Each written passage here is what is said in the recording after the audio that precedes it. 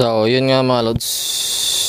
Pagkalipas ng isang taon ay mare-restore na rin natin si Simpatiko 1. So, na-miss ko nga siya mga lods. So, yun mga lods, sisimulan natin siya sa pagpapalit ng bagong gulong sa harap. Kasi bago pa naman yung gulong niya sa likod, B-rubber din mga lods.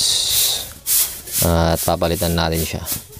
At babaklasin din natin yung kanyang port dahil tagas na rin. Papalitan natin ng mga o-ring at saka oil seal.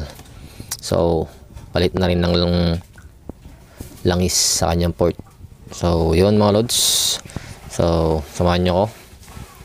At ay tapusin nyo ang ating vlog na to para sa part 1 ng ating restoration ng ating MIO 125 na si Simpatiko 1. Okay.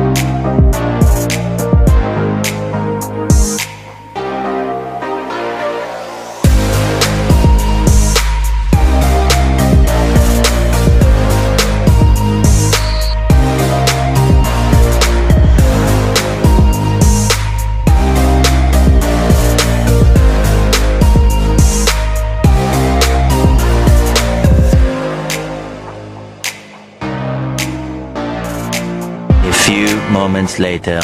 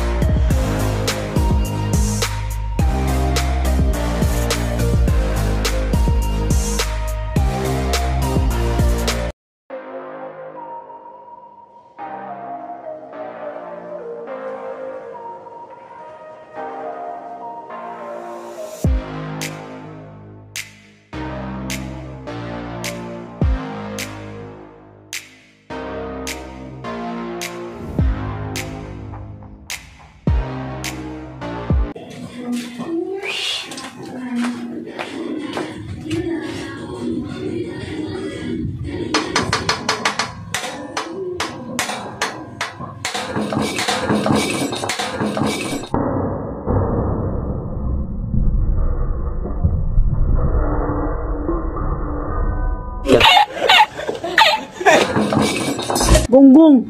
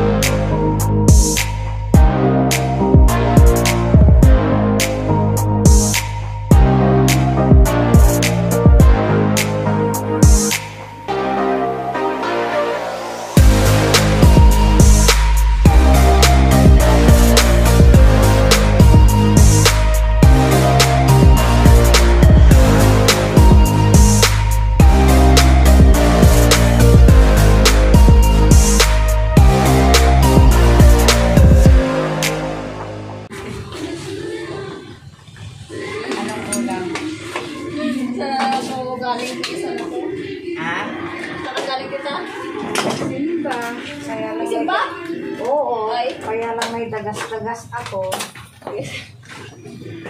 Nasaan si baby ko? Mapunta sana sa kay Papi, turog si Papi. Ganyan, na-stranded siya kayo tarapon eh. Ay. Kala yan, nabata na yan.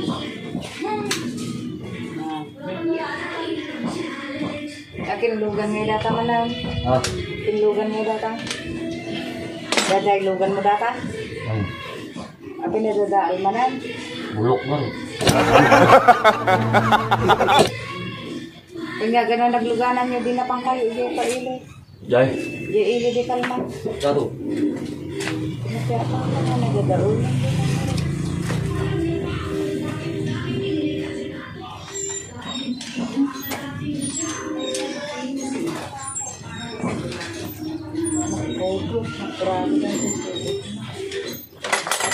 Sidayo pa. Oh.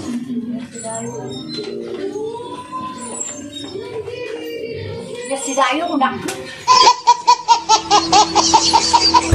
Amo nga kinitang kumadyo nun. Ano daw?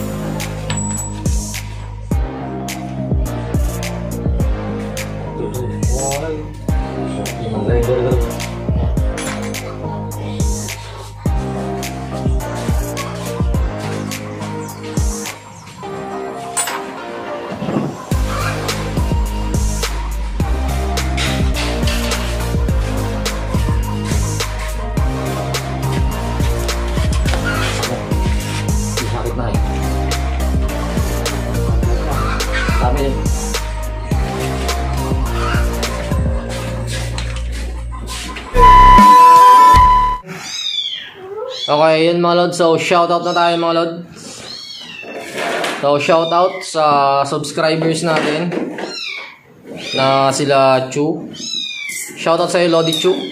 Shoutout din sa'yo, Lodi Jomer Mercado. Shoutout din sa'yo, Lodi Gerald Di Makulangan. Shoutout din sa'yo, Lodi Edmond TV. Shoutout din sa'yo, Lodi Petmanosida. Okay, yon mga lods. At shoutout din kay Lodi Aldrin John Estrada.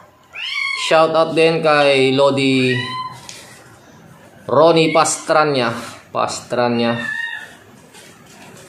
At ayun, shoutout din kay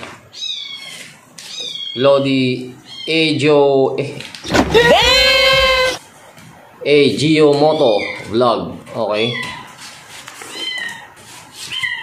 Shoutout din kay Jobet Ray. Diyan ka lang muna.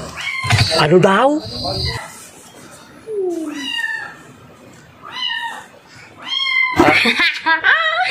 At shoutout din sa mga bago nating subscribers at mga dati nating kaibigan at kaibigan pa rin naman natin hanggang ngayon.